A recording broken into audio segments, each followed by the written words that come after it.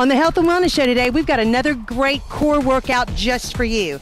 Okay, Cass, what are we doing today? We're going to do some sit-ups and twist combination. Excellent. All right, let's take the ball. Bring it way back behind your head. Now slowly roll up. Flex your feet, bring it over your toes. Now lean back, keep your back straight. And now I want you to twist the ball from side to side. Good. Now bring it over to your toes. Roll it all the way back. Bring it up.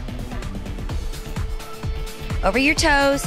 Slightly lean back and twist from side to side. Good. Okay, I could really feel that one, Cass. So how many times a week do we need to do the sit-up twist, and how many reps do we do? Abs is 3 times a week, and it's 30 times.